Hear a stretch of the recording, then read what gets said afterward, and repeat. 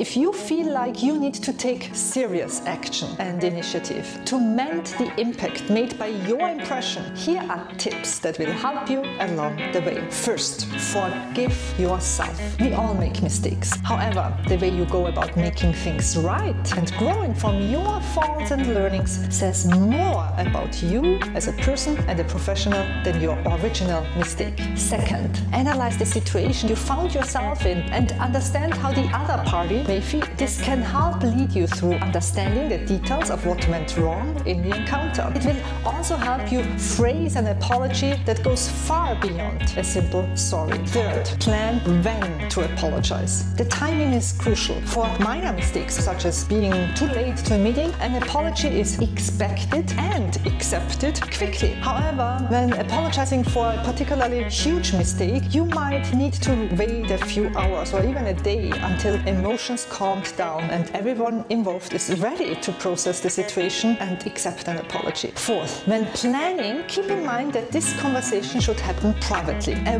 one-to-one conversation. Always seek a private conversation with the person you need to apologize to. In a second step, you can still invite your boss or anyone else involved and share, possibly together with the person impacted, that you worked things out.